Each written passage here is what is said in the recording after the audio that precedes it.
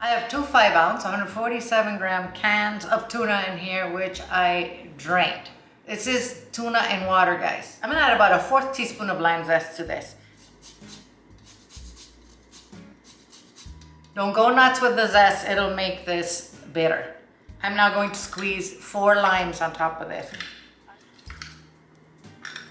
About a tablespoon of chopped cilantro. Salt and pepper.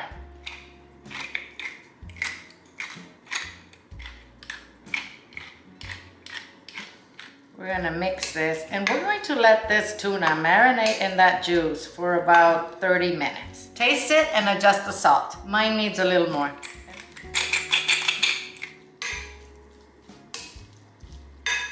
I'm gonna mash half an avocado for our tostadas.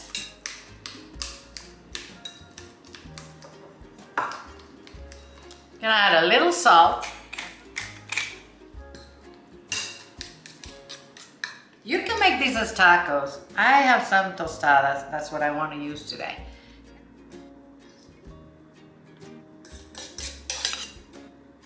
One of these will fill you up, guys. This is almost like a little ceviche that we made here with the tuna. I'm gonna use some sliced red cabbage or purple cabbage.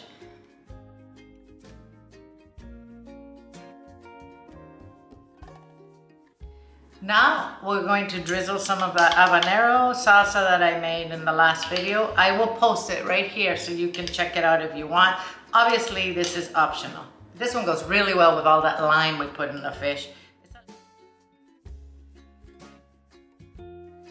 I'm using Mexican crema, sour cream. You guys can use regular sour cream if you want. And we're gonna tame that with a little cream.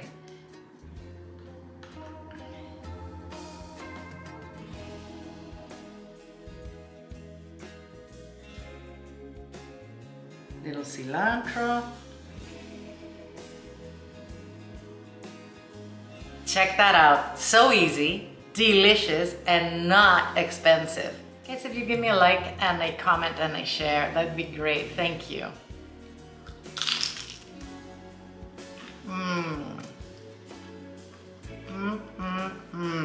Oh, that's beautiful.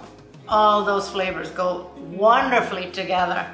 Really, that habanero salsa is spicy, but it gets tuned down quite a bit by the lime. It's delicious, super fresh. Thank you for watching. I'm gonna see you soon.